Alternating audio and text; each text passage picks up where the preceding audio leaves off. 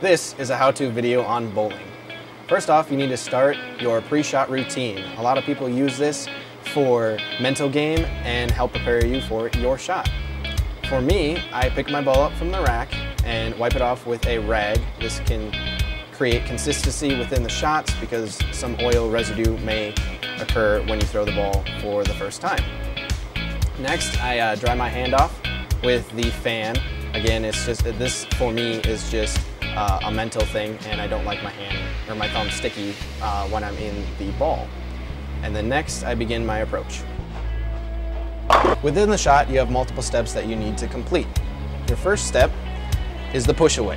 So you have your ball set and lined up with your body, and you simply push the ball away and step forward with your first step. Your ball should be on the side of your body. The next step is your backswing. Your ball should be at the topmost part of your swing.